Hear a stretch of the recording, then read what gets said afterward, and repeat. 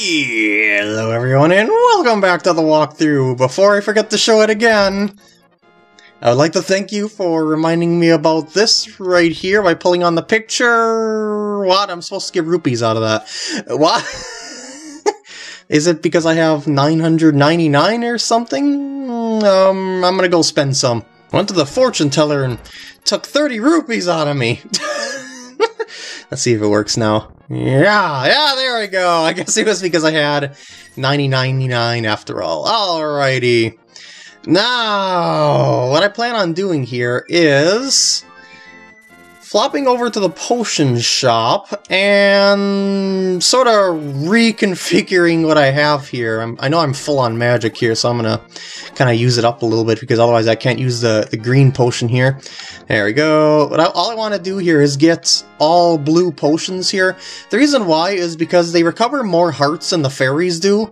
But, you know, fairies save you from death. But the thing is that I can use the potion before death, providing that I remember it.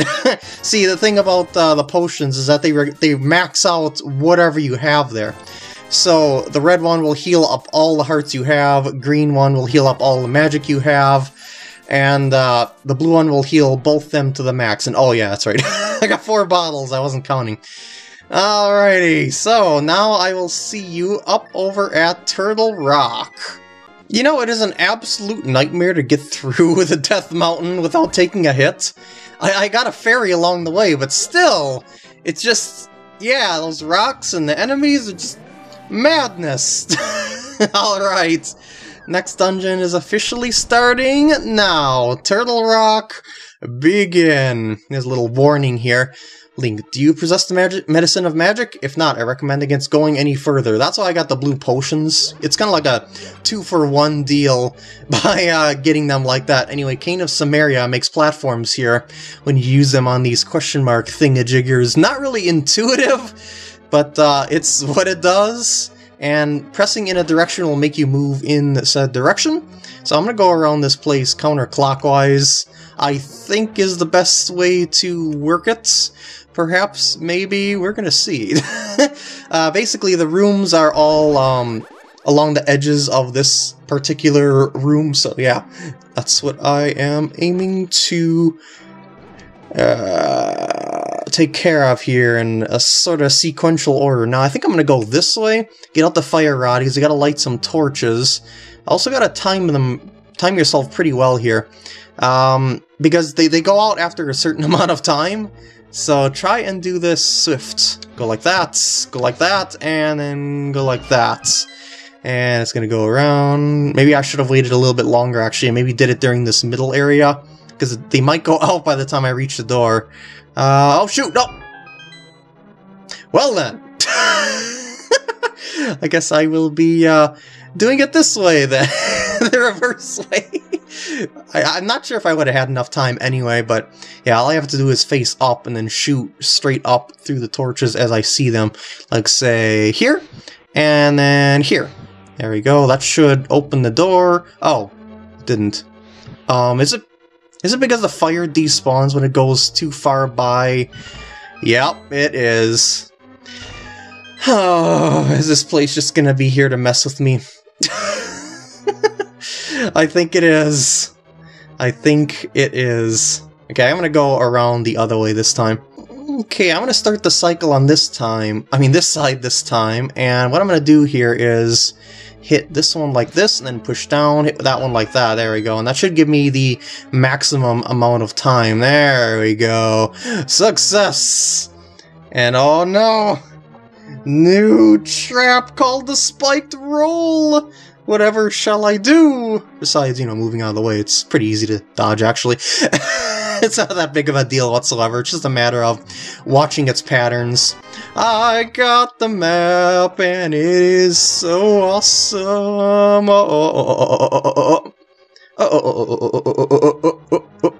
I can hide here. Yeah, just watch where you can hide, and then you'll be good. Alrighty, I'm glad I picked up a lot of potions. And I shouldn't pick up those pots before I am absolutely ready to make progress, actually. Come to think of it, because, Yeah, they typically contain the potions that I need to refill my stuff, so yeah. Is this... Uh-oh. It is! It is! Have mercy! I would like to go through that top door, though, please. Just be nice to me. Oh, boy. Please, flying tiles. Ah! Why? Why are you so hateful? Oh, geez, I almost took a hit there. I can't believe tiles hate Link so much. Is it because he walks on you all the time? And then you're bringing your vengeance on him because you don't like to be walked all over? Is that it? Please tell me. Just stop flinging. We can work something out. Okay, thank you. Is this just a recovery room? Probably. Knowing this dungeon?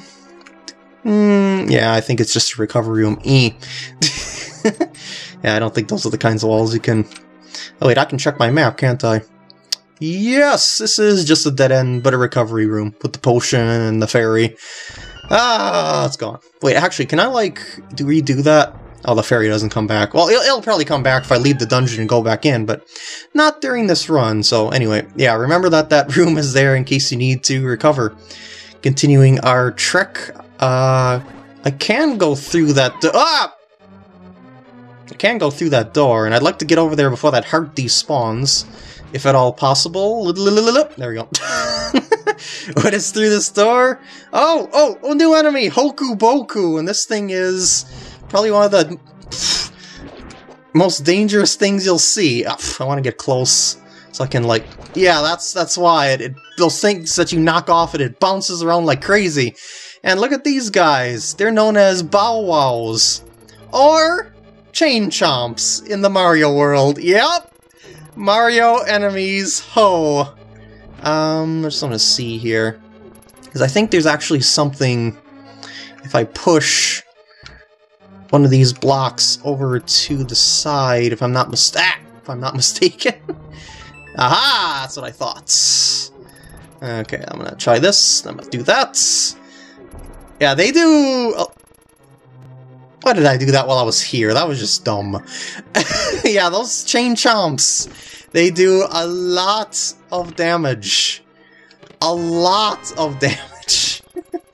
Alright, let's go through here, and I'll check out the other block on my way back, I suppose. So actually, no, hold on. I want to do the whole upper area here. Just come on, just do... Oh! You're so scary. So scary. Just like in the Mario games. Okay, that doesn't give me anything. That's fine.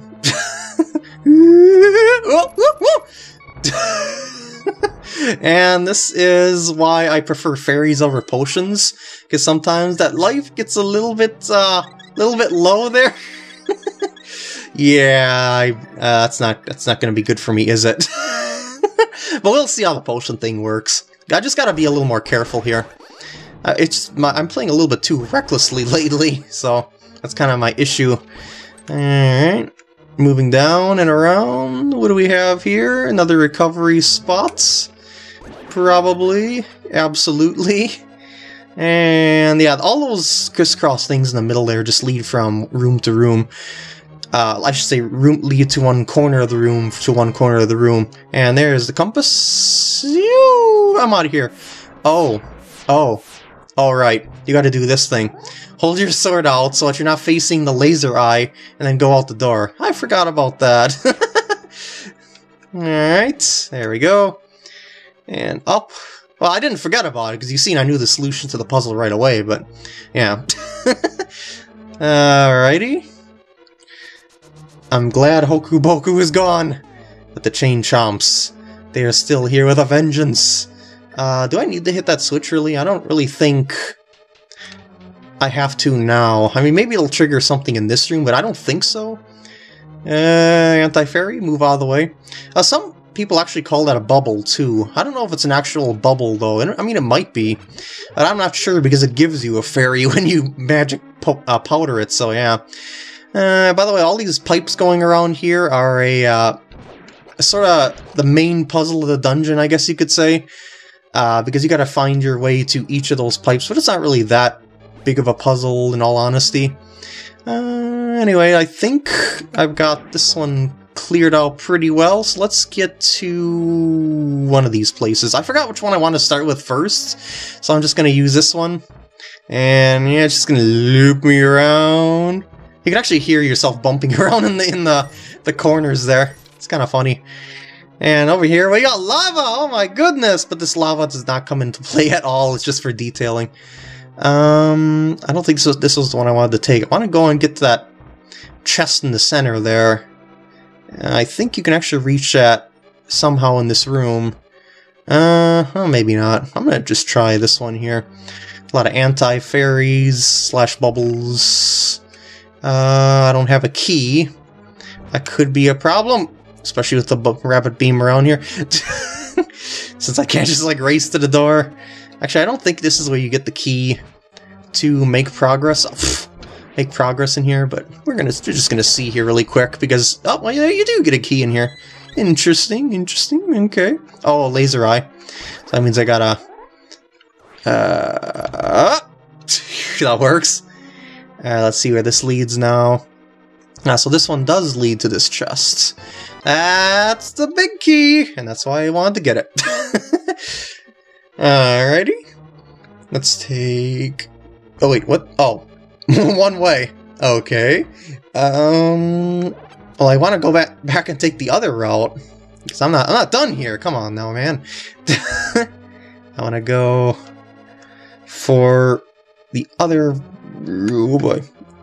Oh, critters. They have returned. Yeah, I knew it was around there. But anyway. I want to go back and do the other pipe that I chose not to do there, figuring that, you know, I was going for the big key, and I should actually leave those pots as per my own advice. Alright, so, alternate path. Here we go. Where does it lead? No one knows. Oh, this is not going to be a good room. I can just tell you right now. You got Medusa just messing with you while you got a really bouncy enemy going around here. That gives you a lot of damage if it hits you. Though probably not as much as the thwomp. I don't know if I want to take that. Oh, okay. I was hoping that would happen. Well, I can take the big key room. I think the big key room I'll save for a little bit later. Alright, okay. Which path should I take? I'll take this one, I guess. 'Cause I bet the other one will lead to, oh god. I bet the other one will lead to the, room with the boss key. I just want to turn myself around in a way that's not going to alert the masses, which kind of did. Yeah, see, some only fire at you when your back is turned, and some only fire at you when your front is turned. Alright, so what we got here is a little something. Look at this right here. Watch us. Oh, I did it at the wrong spot. It's a little bit over further, right in front of here. So, you might have noticed that this was the only cave that we didn't have access to when we were around Death Mountain. Well, this is actually, I guess you could say, not a part of the dungeon, but a part of Death Mountain. And so, I intend on cleaning this place out because it has something extraordinary in it, and you will soon see. Oh yeah, that's right, I gotta hammer those suckers. They don't go through the moles. Okay, now I can do this and this. There we go. Yeah, those follow my directions. It was pretty easy to get them to do what you want. And now, are you ready? Are you ready? You better be ready! It's the last third piece of the game! Woo! Yeah! And with that, I'm gonna end off the video here. I hope you enjoy, and I'll see you in the next part when I finish off the dungeon.